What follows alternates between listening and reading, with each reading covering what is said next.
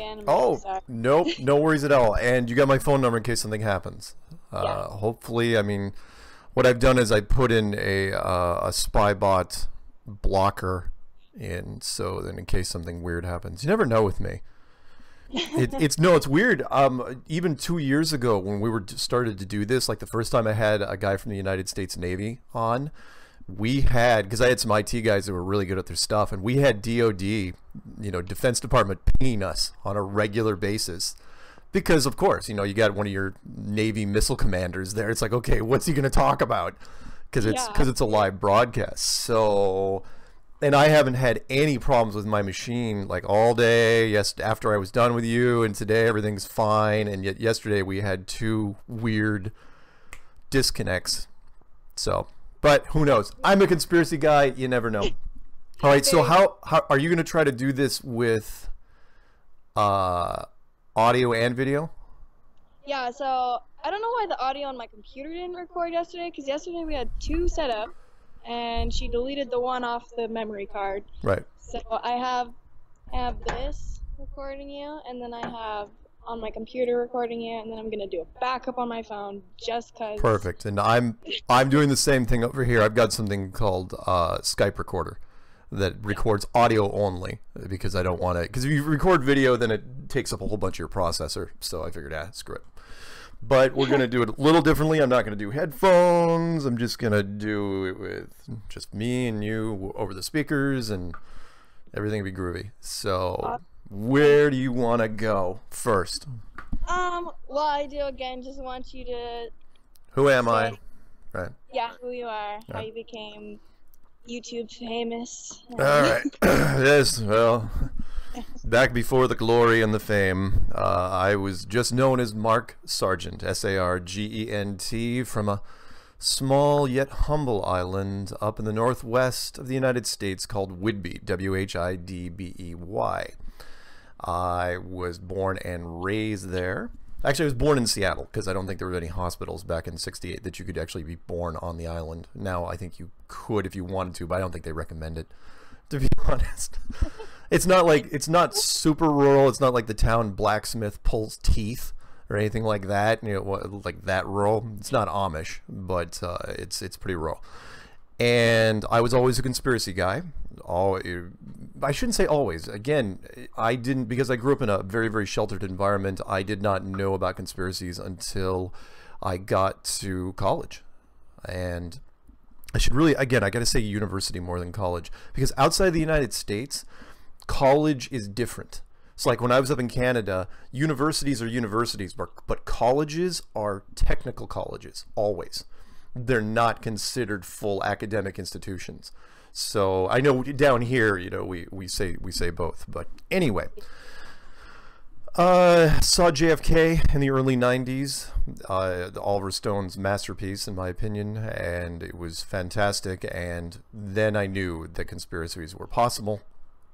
Followed conspiracies pretty regularly, but was not really a tin hat guy. I just knew of them, knew of conspiracies. And then I knew, I had an opinion probably on every conspiracy you could ever think of, because Flat Earth isn't even really considered a conspiracy in that world. It's considered this fringe, this thing that's so far out there that nobody ever takes it seriously. Why would it?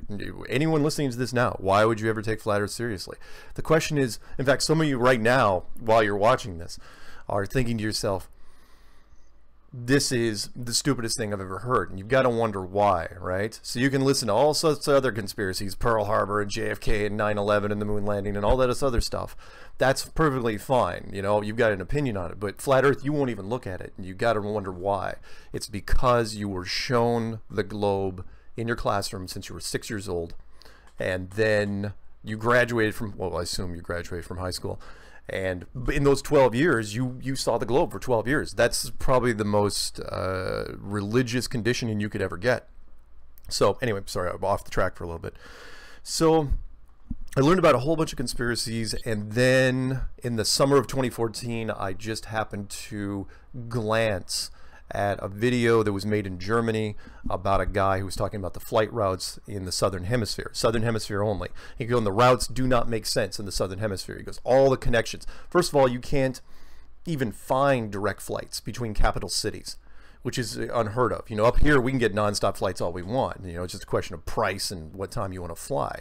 But down there, and I've talked to a corporate travel agent down in the Southern Hemisphere, and they say people complain all the time because you can't get direct flights. In fact, 95, maybe even 98% of the flights in the Southern Hemisphere are connections. They are not direct flights. And the guy went on to say at the very end, he goes, you know, it doesn't make sense unless the world isn't a globe. If it's a flat disk, then it makes sense. He goes, the routes, all those connections make sense. I go, okay, that's pretty interesting.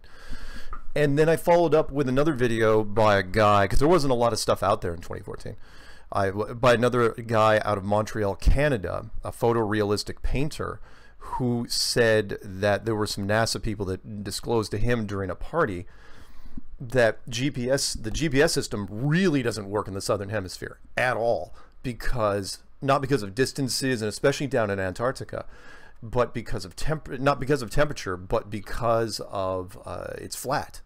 The geography that it's actually flat. And so with that in mind, I go, okay, that's some pretty interesting stuff. I mean, it was one of the more interesting things I had heard of in the conspiracy world in a long time. It was definitely original.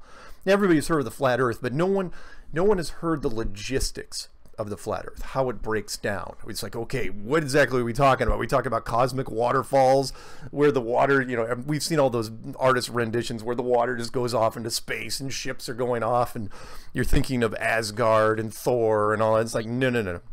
It's much more basic than that. So I dug into it, and I'm sorry if you hear the truck in the background. Hopefully you don't. I started digging for about 9 months, and at the end of 9 months, the beginning of 2015, I gave up, like a lot of people. The t-shirt reads literally, I became a flat earther because I tried to debunk flat Earth. And so that in mind, I woke up on February 10th, I know it very, very vividly, and I just said, okay, I can't do this anymore. I can't prove the globe in a court of law anymore.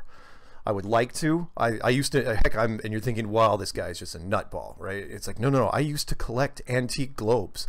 Literally, that was one of my hobbies. You're going, that's a dumb hobby. It's a boring hobby. It's like, no, it's a cool hobby because I'm into antiques. Totally straight saying that, by the way. Into antiques, antique bookends and antique, you know, globes off the spindles. I loved them. I love the globe as an icon. I understand why so many corporations use the globe as an icon. It's where we live, right? It's a nice encapsulated thing. And then, but I couldn't do it anymore. I could not prove it anymore. So I made a series of videos called Flat Earth Clues. And I decided to just I woke up that morning, wrote out, I mean, it was some of the clearest writing I've ever done, where it's just paragraph after paragraph, and knew exactly where the breaks were, and knew exactly where I was going. And when I got to the end, it's like, okay, time to narrate it. And so I, put on a cheap pair of headphones and narrated the whole thing. It's like, well, might as well attach some slides to it. Made a little kind of a poor man's PowerPoint, because I didn't have PowerPoint. I just used Windows Live Movie Maker, which you can actually turn into a PowerPoint presentation, kinda. Just a series of slides. Put it out on the internet, and the first video, I think, was only not even 20 minutes. And did the same thing the next day, and the next day, and the next day, and I made the first 7 clues in 8 days. And that's how this whole thing started, to where after that happened, I had a lot of response from a lot of people. So that's how I got started with it. That's awesome. Yep. Okay, so let's just talk about what you've been up to in terms of the community and just kind of the big things that are happening again, like talk a little bit about the conference you attended and stuff. Sure. My role in the community, just to be clear, yeah, I mean, there's people with bigger subscriberships, and there's people that do more experiments, and there's people that do activism. I mean, you could actually treat this, and this will relate to you pretty well, as a university. If Flat Earth was a university, I would be the freshman recruiter, the guy that goes out to the high schools on a, how these, or go to those weird things where a bunch of high schools show up at the same time. I don't know if they still do those. Yeah. Where, and all the universities are represented. It's kind of like a career fair, but just for high school students. And I would go to these things and I would say, Flat Earth University, you'll lose sleep and friends, but you'll gain understanding. Enroll today. That sort of thing. That's what my role is. That's what I do on a daily basis. The clues were the dummy's guide to Flat Earth. So, and of course, once I get people in the door to Flat Earth University, you can do anything you want. Once you get there, it's like, oh, I want to work on advanced maps. I'm going to do street activism. I'm going to do some testing, some physical testing, water or land or drones or whatever. I'm going to make music. I mean, and that's really what Flat Earth University is. And the side effect to that, which is what we're doing here, is that I get a lot of interviews.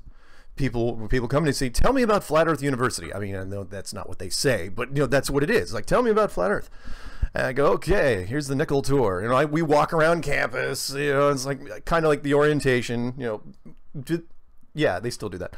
So you walk around campus, and they're just saying, in this building over here, we're doing water tests, and these people over here, they're doing street activism, where we pin people on the ground and yell Flat Earth until they say uncle, stuff like that. And because of that, I get to, again, not only do interviews, but I get to do speaking engagements at, I don't know, meetups, and in this case, the conference that just happened down in Raleigh, North Carolina, the first Flat Earth conference in the 241-year history of the United States, which was kind of fun. And yeah, that's what I do. I still make a lot of videos. I think just pushing, I don't know if I'll hit 1,000. What day is it? 7th? I don't think I'll hit 1,000 videos by the time the end of this year, but not that matters. But there's a lot of videos on my channel. And again, a lot of it is introductory. That is, for me, that is my role, the lowest common denominator. I have to explain Flat Earth to somebody in less than 5 minutes.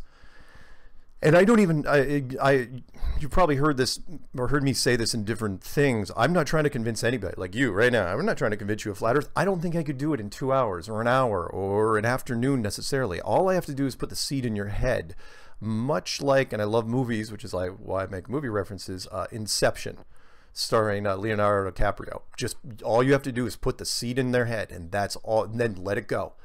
Let's see what happens, because once the idea is in your head, remember, so if I tell you again, I'll steal the line, don't think about elephants, what are you automatically thinking about? You're thinking about elephants. So if I say do not Google Flat Earth clues, and I've done that for people. Some people think it's reverse psychology, but it's more like triggering the taboo aspect, which is, if the media ever goes after this thing and turns it into a taboo, you might as well just put jet fuel on it, because that's all anyone says. Like, why shouldn't we look at Flat Earth?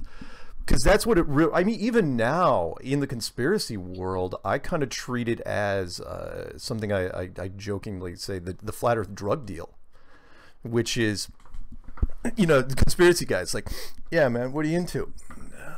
Yeah, I got something for you, man. It's flat Earth. Yeah. I don't give this to just anybody, right? You know how the lines go, right? Not that you do drugs, but it's like here's some stuff. No, don't do too much, man. Don't do too much. You didn't get it from me, okay? You cool? All right. That sort of thing, and that's where it turns out. I mean, conspiracy guys, they know all their conspiracies back and forth, and it's really like a list of drugs. And then Flat Earth is something we've all heard about, but nobody's taken. It's like nobody wants to take Flat Earth. It's like, why? It's like, dude, it's freaking it's ridiculous. And then you hear more about it and you're going, dude, that sounds really scary, because when people get into this, you lose sleep for about 2 weeks.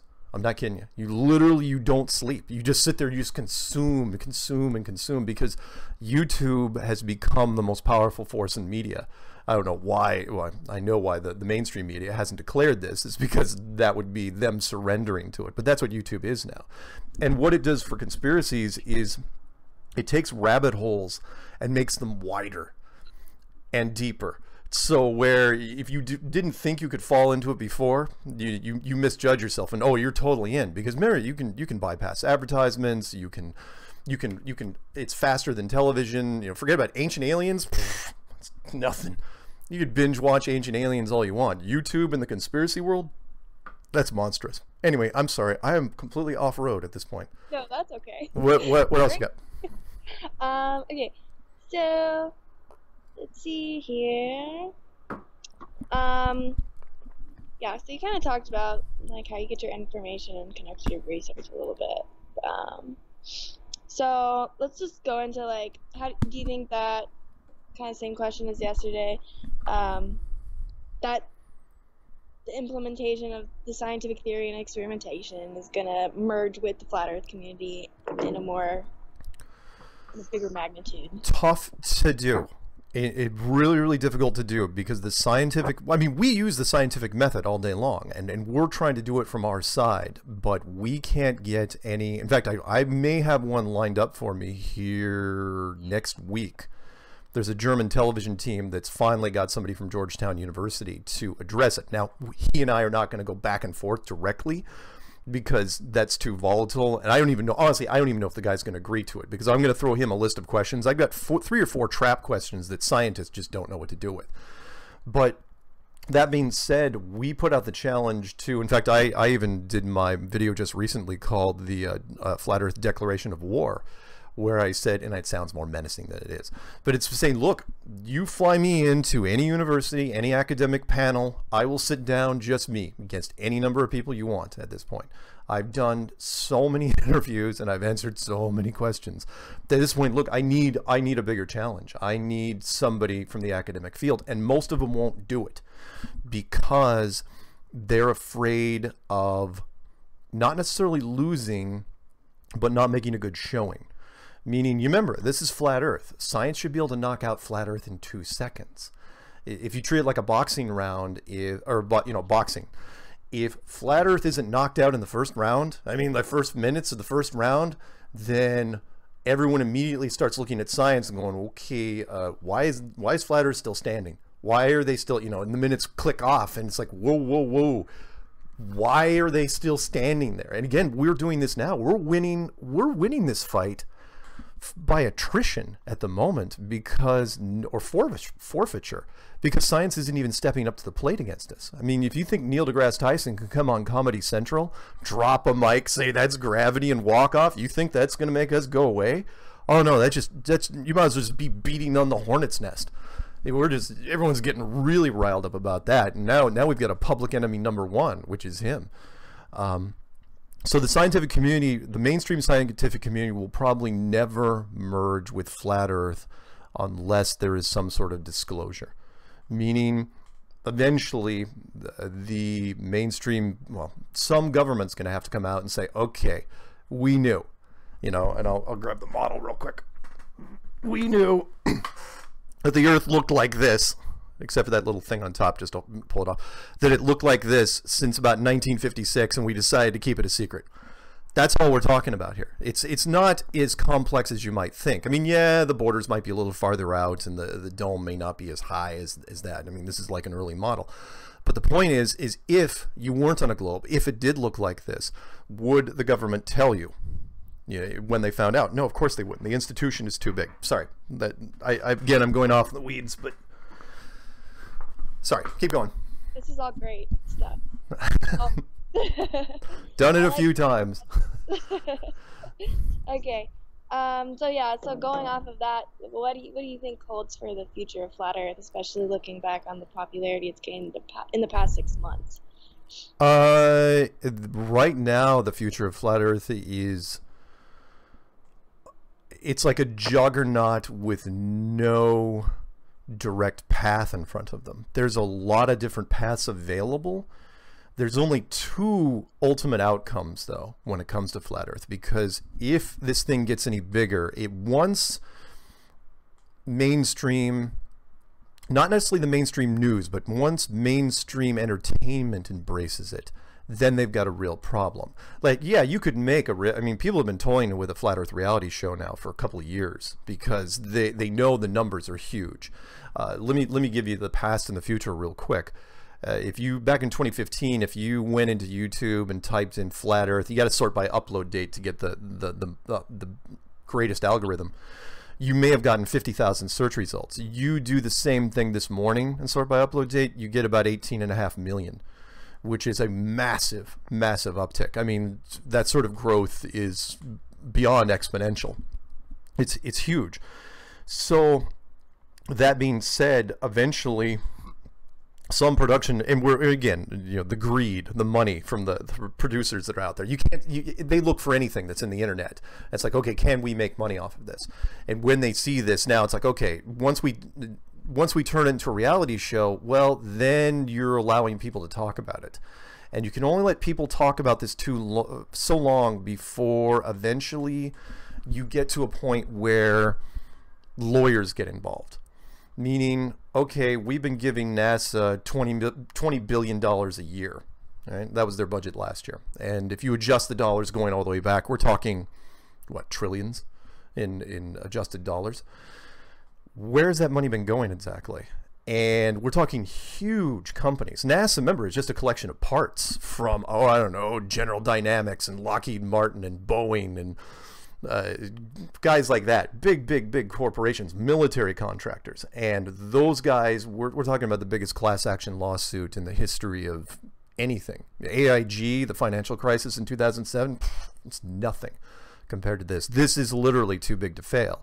So eventually you're going to have to let them off the hook. That's what I'm talking about here. If Flat Earth moves forward as fun and as wonderful and as mind-blowing as it is, eventually people are going to have to get down to the lies, the deception part of it. And I try not to paint the doom and gloom picture. It's like, look, people lie all the time. You know, we know this. You know, the people lie for a living. Don't think. I know you live in an academic world, but there's deception everywhere you go. Right? You know, there's lawyers, politicians, used car salesmen. They all lie for a living. Enron happened. That was a big deal. The AIG thing, that was just a big lie. Any big scandal. I mean, look at the news. You pull up any news page. I don't care if it's CNN, Fox, NBC. It's all just a series of lies that people are getting in trouble for. Who's getting away with it and who's not? I don't care if you're in the world of sports, you're in the entertainment world. I mean, what's all the stuff that's happening now? What's the Me Too? That thing? Oh my God. Where's that gonna go? I mean, pretty much any guy that's ever done anything, and I don't, you know, I side with the women in all cases. Any guy that's ever made a really bad, horrible decision along those lines, and they're in power now, they should be running. You know, they should be calling their lawyer and just tracking down people and just settling in advance. You know, just throwing money at the problem, because otherwise you're a target right now. The point is that people lie. And so do not think that science is an institution. And I got to get this across. Don't think for a second that science as an institution would not lie to you, because they would. They're just men. Look, again, what I told you before, you know, there's a reason why women, all the bank tellers are women. It's because women don't really commit crimes. Men commit almost all of them, all the time, and they can be corrupted. Don't think for a second that science is any different from an academic institution, is any different from a corporation, isn't any different from a government. If it is not in their best interest and they have the power to cover it up, they will do so. We only know about the huge mistakes. Look, when I make a mistake, and I don't hate science. I know I've declared this war on mainstream science. I don't hate science. Look, light bulbs, air conditioning, microwave ovens, they seem to be pretty good products, even though most people can't even tell you how a microwave works. But when it comes to other things which they rush to market, they get themselves into trouble. Lead paint, lead gasoline, DDT, asbestos, the cigarette company. We still sell cigarettes to this day, right? And yeah, we pulled them out of television and radio and stuff like that. We try not to market it to kids, sort of. But at the same time, why are cigarettes still out there? We know they kill people all day long. It's because they make so much money. And 1 out of 5 people, it turns out that, not to go off too much on a tangent, 1 out of 5 people still smoke. And no offense if you smoke. It's just, look, you had a 1 in 5 chance of smoking. Apparently, it's a hardwired thing. That number will never drop below 1 in 5. It's just a genetic thing. It's like but the people that smoke are also potentially addicted to a whole bunch of other things. Sorry. Let's throw that out for a second. What was the initial question? Where it's going in the future. Right, right, right. Yeah, glass half full or glass half empty. It would be wonderful if it could be disclosed in a way that would unify the world and create a new golden age. Flat Earth is that powerful. Meaning, if you show people the true shape of the world and say, look, you're not alone. That's the big subtext here. That's why Flat Earth is gaining as much momentum as it has. It's because it's not this sinister thing where it's a secret that you're burying in the desert, like JFK, right? Flat Earth, the underlying subtext is you're not alone. Not saying that it's a handprint of God. I'm not going to completely slam the atheist, but it's really tough to be an atheist in the Flat Earth world. Meaning, at the very least, there's a technology that's far above ours that's been running this place, and we've been in it for whatever purpose. Whatever this place may be. Is it entertainment? Is it a reality show? Is it an experiment? Are we just something on somebody's lab desk? I don't know exactly. But whatever it is, it was constructed very, very deliberately. And that also means, remember, that you're not alone. You're not this tiny little speck flying around this endless vacuum of space. You are in a very intimate environment that was designed just for you and the civilizations previous to us and the ones to come. Remember, treat this kind of like an education. For me, it kind of feels like school, doesn't it? I mean, treat it like a high school or college, or sorry, university, where you have when you get to be a senior, eventually you gotta go. Like, yeah, hey, we loved you here for the last 4 years, but you can't stay here because we got another freshman class coming in. So you don't have to stay, you don't have to go home, but you got to get the hell out of here. That line. It's like, okay, you're gone. And that's what it kind of feels like. There was a civilization, no doubt. I mean, look at the sunken cities off of Japan, the sunken cities off of India, the Bosnian pyramids, Bimini Road. How old really are the pyramids? I was there. I looked at them. They were not built by the Egyptians living in Cairo now. I can guarantee you that. Take all those things into account. We were not the first people to rent this apartment. Someone was here before us, and eventually, when we go, somebody's going to come in after us. What version are we? I don't know, version 7, version 8. Then you start looking back. It's like, okay, who else could be in here with us? Because remember, this sort of thing wouldn't be a one-off either. By the way, there'd be more than one of these. Because why would it's not necessarily disposable. All you have to do is rearrange the continents and move the civilization somewhere else, and in fact, it makes it much more intriguing if there are older civilizations, remnants of them. So why not? People say, well, what does this do for flying saucers and aliens and stuff like that? It's like, well, who says they're from Mars and Venus? What if they're just older versions of us that are hanging around, just kind of spending time here with us, although under direct orders, and not to steal from Star Trek, the Prime Directive, not to interfere directly. Go off on a quick little tangent. What's the most famous UFO sighting in history? Everyone thinks, oh, it's Roswell. No, it's not Roswell. Look it up if you get a chance. 1561 Nuremberg event. This is amazing. 3 huge factions over the city for an entire hour, duking it out for no apparent reason. It's weird. Yeah, check it out if you get a chance. Anyway, sorry. Yeah. No, that's okay. So, I love aliens, so. Oh, have you ever even heard of that? I think I have heard of that, but I didn't know the details about how they're. Oh my God, look it up if you get a chance. Real quick, the 1561 Nuremberg event, bright, crisp spring morning in April, right? Not a cloud in the sky. 2 factions show up first, just start leveling each other, flying aircraft carriers, fighters deployed, the whole 9 yards for a full hour, right? People are eating their toast and their Schnitzengluben, and sitting there going, holy smokes, what's going on, right? Full hour, to the point where the sketch artists are out there, and there's no cameras in 1561. They're sitting there sketching the whole thing out, going, detailed. Front page of their newspaper, and this is one of the major cities in Europe. And then finally, after an hour, and Ancient Aliens didn't even touch on this last part, which would kind of bugged me. You gotta wonder why, but I know why. And that is a 3rd faction showed up. A single, giant, black, angular craft, pulls up between the 2 of them, right? 1 ship, big. And these 2 just take off. It's like, we're out of here, right? And the black ship sits for a while and then leaves, right? Do you have any questions that thing raises? Okay, 1, who are the 2 factions fighting in the first place, right? Why were they fighting over a major city? What's the hierarchy? What was going on between them? Okay, who are the third guys? That's the bigger question. That's why Ancient Aliens didn't bring it up. It's like, who's that third group that showed up, and why'd they take off? Were they the cops? Were they the UN? Obviously, the first two groups weren't supposed to do it. Was this just a gang fight, like between the Sharks and the Jets? I know that dates me. That's West Side Story. But, you know, and then you're thinking, okay, but my biggest question is, an hour response time?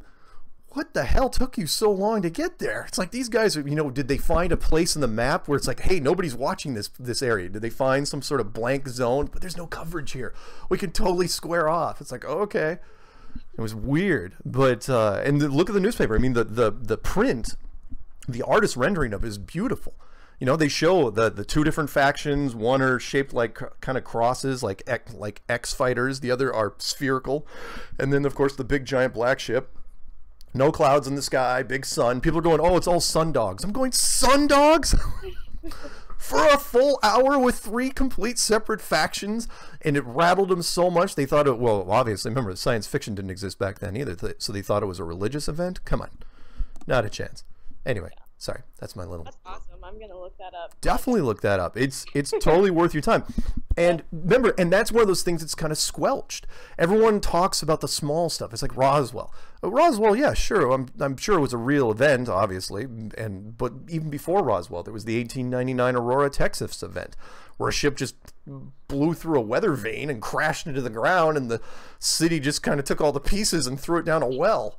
Because it's like, let's not do, because what are you going to do in 1899? Like, nobody knew anything. Aliens wasn't even a word, wasn't even a concept. So, sorry. No, that's awesome.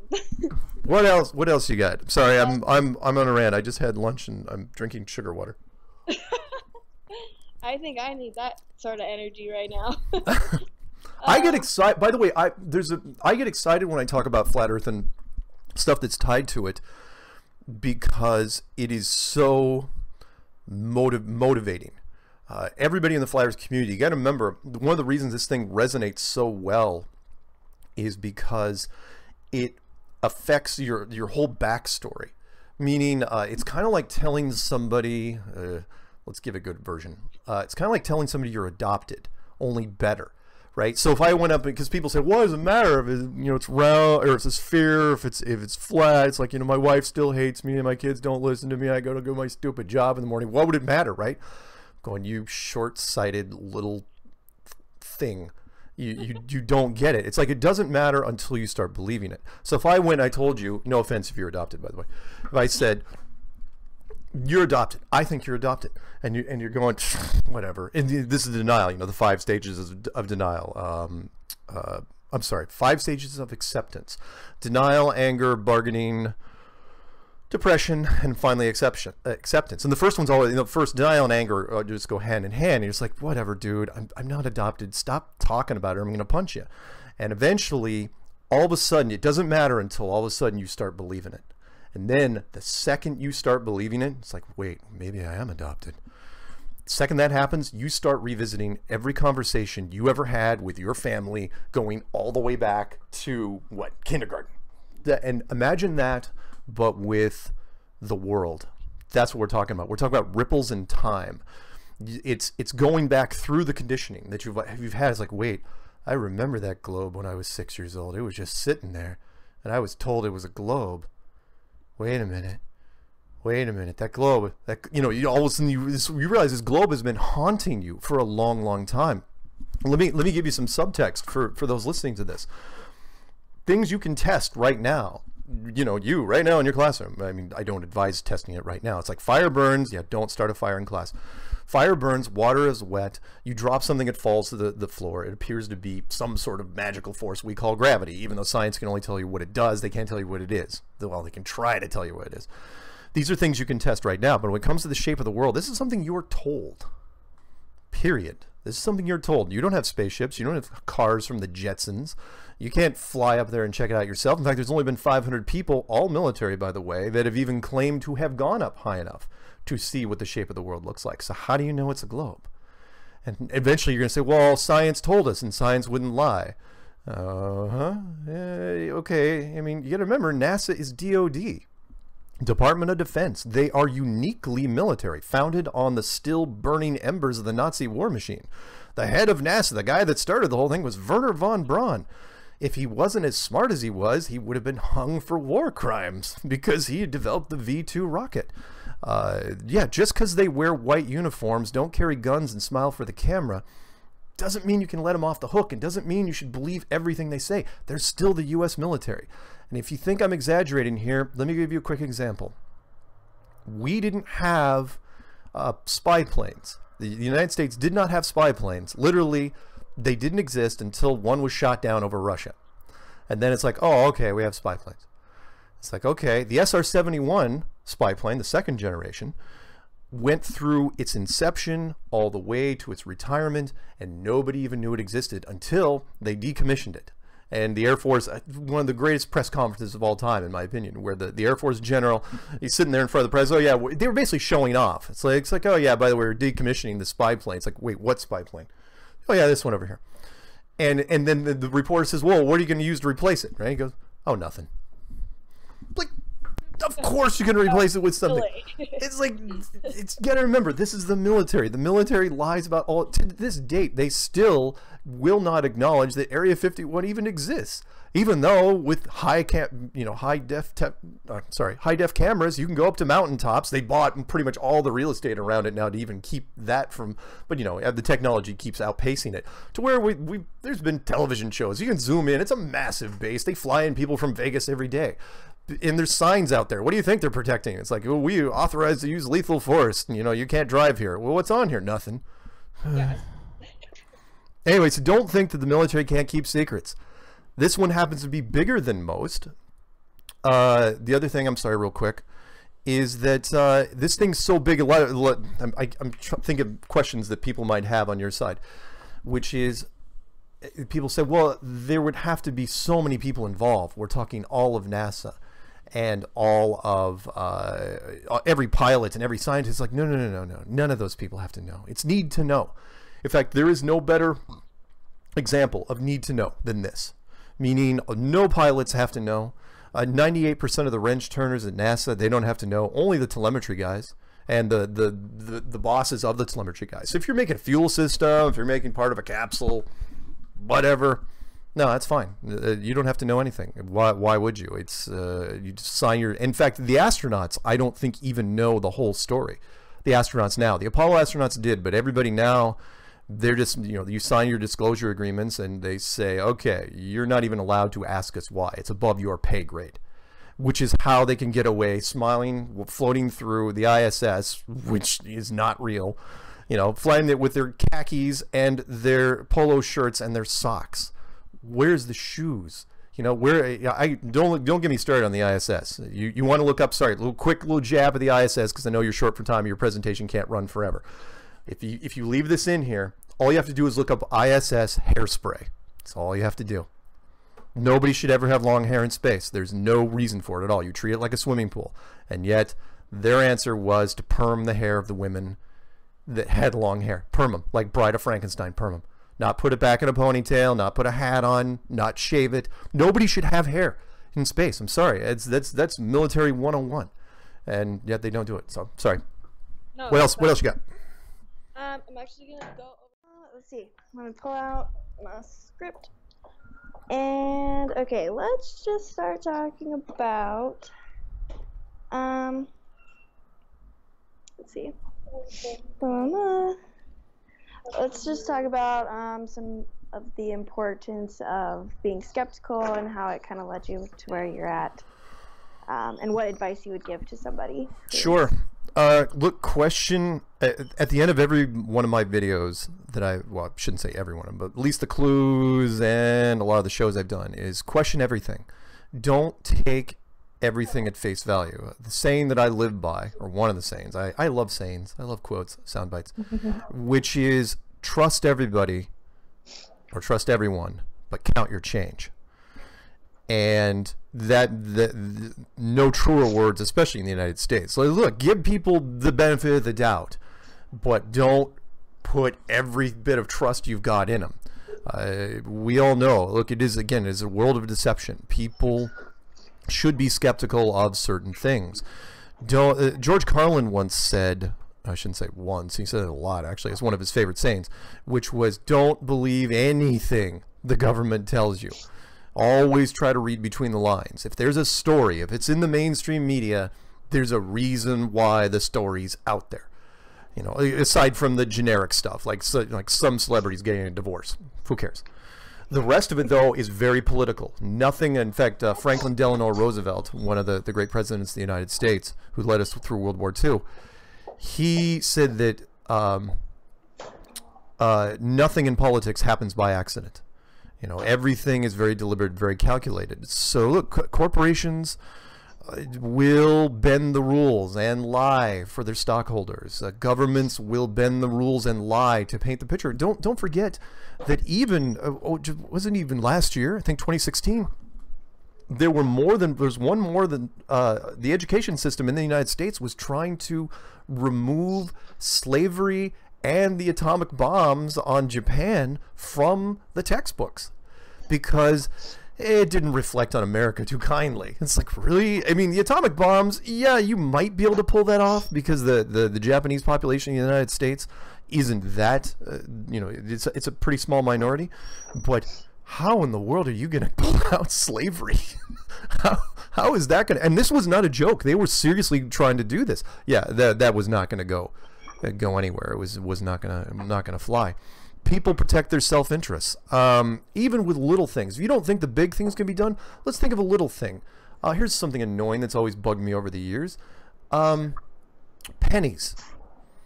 You know, pennies are worthless, right? We all know pennies are stupid. Take a penny, give a penny. Every convenience mart, there's penny things in pretty much every store. People just throw. In fact, I literally go out of my way. If anyone ever gives me pennies for change, I just throw them into the street immediately in a parking lot. So if you find a penny in the parking lot, you pick up. It's probably from me. I have thrown away thousands of pennies over the years. It just drives me insane. And you say, well, why are pennies? They wanted to get rid of it for a long time and just leave the nickel, right? Do you know why the pennies are still here? Take a guess. Any wild thought of why the pennies are still freaking here?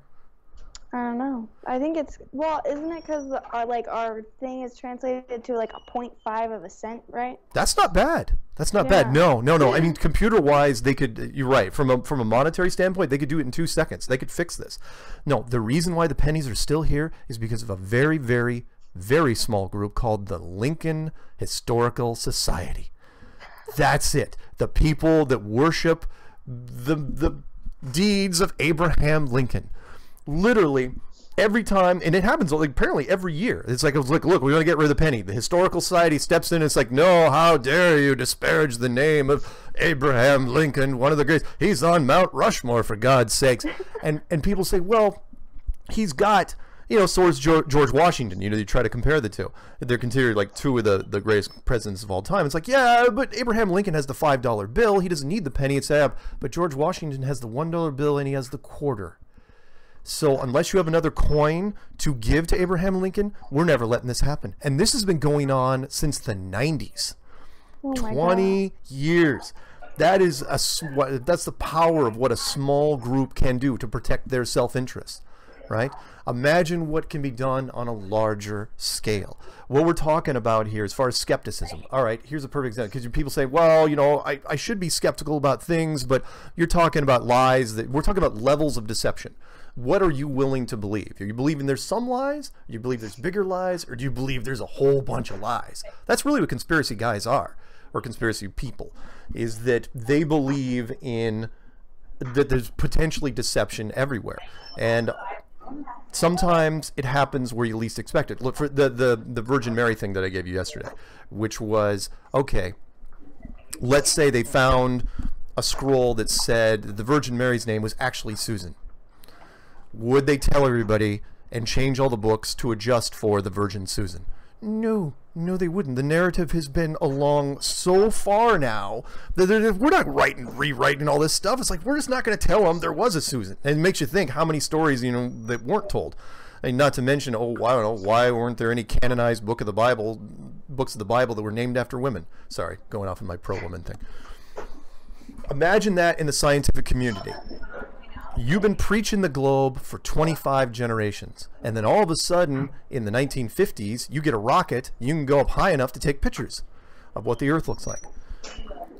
If the Earth doesn't look like a globe, do you tell people? No, of course you don't. There's too many, the ripples, the shock waves would be massive. You're not going to take those chances. Academically, all the university books that would have to be just ripped out of the shelves and redone.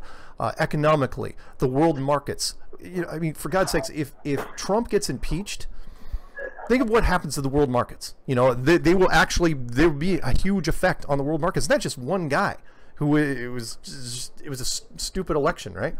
And this one guy. Imagine what happens if they tell people, oh yeah, by the way, it's not a globe anymore. Oh my God. You literally have to suspend the markets for months until they figure out what that means to the economies of the world. And then, of course, the other one, which is spiritual, which is 8 out of every 10 people in the world still belong to one form of religion or another. So what happens to those people when you tell them that, oh yeah, by the way, there's a creator? What do you think happens then?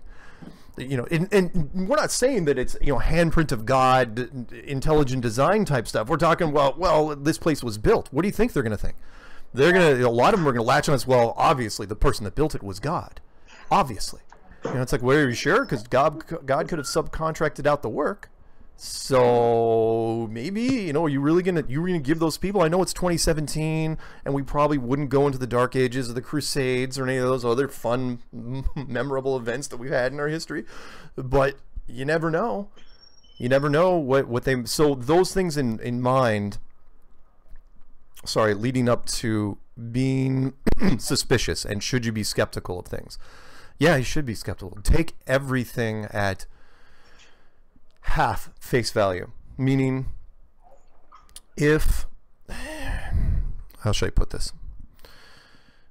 You don't necessarily have to believe that the people are lying to you, but people protect their own. Look, when I was president of my HOA, you know, small little HOA in Colorado, for 7 or 8 years, I bent the rules.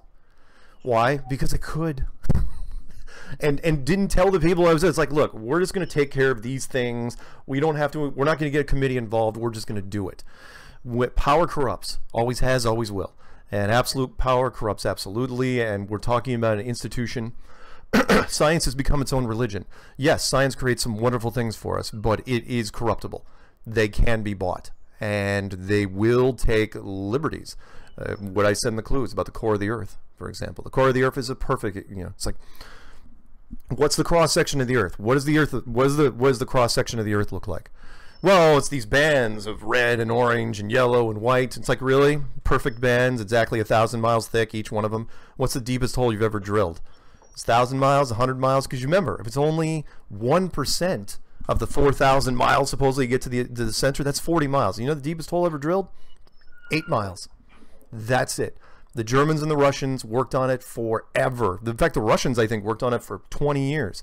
Could not get past 8 miles, no matter what they did. The bits just kept turning into slag. And you're going, well, it's molten. It's a molten core. I'm going, yeah, there's something down there, no question. But you can't tell me what the core of the Earth looks like. Can't do it. What they did was, back in the day, here's the difference. Here's where science takes huge liberties. Here's where your skepticism should be there. Again, be skeptical of everything, including science. Back in the day, they show you the core of the Earth, and then the bottom in small print, they said, oh yeah, by the way, we're extrapolating, we're expanding. We don't know exactly what's going on down there, but we're just going to put this in small print. And then after a while, they just took that small print away. Well, that's a huge step, because now anyone that looks at it, I'm 9 years old. Hey, that's what the core of the Earth is. These guys said so. I'm now in high school. That's what the core of the Earth looks like. They said so. They have no idea what the core of the Earth looks like. Multiply that by pretty much everything. So yes, be skeptical of everything. I'm not saying that you have to go up in space just to prove it, but until you show me evidence of what's up there that isn't hacked up military edited footage that's just atrocious production value on a regular basis. I mean, we fill in the gaps again with science fiction movies. Always have. You know, people don't remember that for literally 43 years there was only one blue marble picture taken of Earth from 1972 up until 2 summers ago. Well, by the time you release this, it'll be 2018, so we'll just say 2015, summer of 2015. everything else. I mean, no, even to this day, even now, 2018, coming up, 2018, where there is no footage of the Earth rotating on its axis with the Earth, with the weather morphing simultaneously. It's nowhere to be found. There is no footage of any astronaut. I don't care what Russia Today shows you. That was a bunch of crap. Where any astronaut outside of a spacecraft turning his camera around 180 degrees or further. And that's going all the way back to Mercury and Gemini and Apollo and Soyuz and all that. It would have happened on accident. That, in fact, would have been the first thing you would have done on the moon. But you can't do it. Because if you do, you give away your production techniques. And it's clever. Anyway, sorry. I'm ranting again. That's great. Sorry, and I know you're just absorbing, and I don't know how much of this stuff you're going to use, but I'm not trying to necessarily convert you. This is just one of my spiels. I've done this a lot. And like I've been looking at it since August. Oh, so you've been in a little while. Yeah, because I started going to those meetup groups just to see what it was about, and then just get my mind picked at and stuff. But you know, I'm not like you said. Once you start being like, oh no, like that can't be right, and then you look at maybe 3 clues and you're like, well, those shouldn't be able to stand, you know? Right. They shouldn't be able to stand, but they do, which is why I'm like, I want research, and I want I know. I want people to look into it, but I know. No, it's good. It's good to be skeptical, and let me throw this in there before eventually we wrap up, which is, look, don't believe anything that I'm saying to you. Don't, and I'm not just talking to you, I'm talking to anybody that might be listening to this. Don't take, why would I, you know, be skeptical of everybody else except me? No, of course not. I'm not going to be hypocritical, which is, don't take my word for it. Do your own research. Look into it yourself. This is not secret information where you have to go to a deep, dark archive part of the web and, you know, in the middle of the night, it's like, holy smokes, I found it. Wait, is somebody at my door? Is my phone ringing? You know, that sort of thing. Once you start looking into this, what happens is you go about it by trying to disproving it. You'll look, it's like, well, NASA. All I have to do is start looking at the NASA photos and the NASA footage and the ISS footage and crap like that. The more you look into it, the more you'll find little inconsistencies, like the ISS hairspray, like the fact that the ISS has hatches that they never shut, or the fact that nobody ever puts on a spacesuit while they're inside the ISS, even though a meteorite the size of a nickel could take the whole thing out. Or that the power of the vacuum on the outside of that is so strong that the ISS should just burst, you know, like a water balloon. The thing, or all the CGI crap that they use in it, and that's just the interior shots. They're having a hard time just doing those. The exterior shots, they just focus on like one thing and never move the camera. And it's like, oh yeah, by the way, there's no stars. We won't talk about the stars. And it's like, what? Why? And all the satellites that are supposedly flying below them that they never ever show. I mean, there should be satellites all the time. Or, I don't know, little things like how we have annual meteor showers and yet no satellites ever get hit by them. We released that movie recently. We fill the gaps in with movies. We assume things, because the movie with Sandra Bullock and George Clooney, which was called Gravity, right? The whole premise was a satellite got hit, spun around, hit another satellite, and then eventually the whole thing turned into this wall of metal that took out their space station, and then she had to fight for her life. The question is, why hasn't that happened by now? Meaning, because yeah, once a satellite's damaged, you can't retask it. You can't just realign it. It's going to run into other satellites. That's what's going to happen. And yet, all these meteors, when's the last time it's like, you read a headline, it's like, oh yeah, by the way, CNN satellite got smacked by a meteor the size of a grapefruit, and it's not going to be doing anything anymore. And, you know, wouldn't that disrupt service? And yet, you have these annual meteor showers, you'd think there'd be satellites running for their lives, and they don't. Nobody cares. Nobody seems to care about these meteor showers. Like, how does that happen? And that's just one of so many things that's out there. It's like you just keep looking and keep looking and keep looking. And the more you want to believe in the globe, the more you realize you're in trouble. You just don't, there isn't enough there. It's like you're walking into a warehouse labeled space evidence, right? And it's full of boxes, and you keep opening these boxes and nothing but just a couple pieces of packing popcorn. And you just keep opening more and more boxes, like there's nothing here. You just assumed that the warehouse was full of stuff. And again, I know we got to wrap this up eventually. Let me throw this, I will throw you my trap question. This is the question I will ask astronauts if I ever finally get them to talk to me. Remember the thing I just did with the London group, the Good Morning UK. They the astronaut I was supposed to talk to was named Terry Virts, Virts. I mentioned his name half a dozen times in that interview, and he would not address me, would not talk to me, because eventually, and even when I brought up the blue marble question of why it took so long, 43 years for him to take pictures of the Earth, even the host, diverted that one so that Terry wouldn't have to answer it. But the trap question, which I'm waiting, if I ever get the chance, especially if it's on stage, if I finally get to do one on stage, the trap question goes something like this, and feel free to use this. It's real easy. Are the Van Allen radiation belts deadly? Yes or no? That's the question. It's super easy. And the reason why it's a trap is that in a flow chart, it always loops back on itself. Meaning, okay, they say, yes, they are deadly. I go, fantastic, they're deadly. So how did Apollo 11 through Apollo 17 make round trips through them to the moon and back? Nobody died, nobody got radiation poisoning, nobody even got cancer without any shielding. You got to remember here that the only things that can stop radiation when you're at the dentist is that lead blanket thing they make you wear. And if the really expensive version is gold. Gold is twice as dense as lead. Most people don't know that, because how many people have that much gold? So if lead and gold are very, very, very heavy, that's the last thing you would ever put on the top of a capsule, because you're not going to put an anchor on the top of a rocket. It throws off the ballistics. So they only used aluminum and plastic. So how'd they get through the Van Allen belts? They didn't. They never went through them. So you can come back and say, well, no, they're not deadly. They're not deadly. Oh, really? Okay, good. So you can go look it up right now and just go into Google and type in Orion Trial by Fire. It's on the NASA.gov website. It's a movie, or I'm sorry, a little television thing they made specifically for that. And they went into detail on how the Van Allen belts are so deadly that they can't even test capsules to go with people in them because they can't figure out how to solve the radiation problem.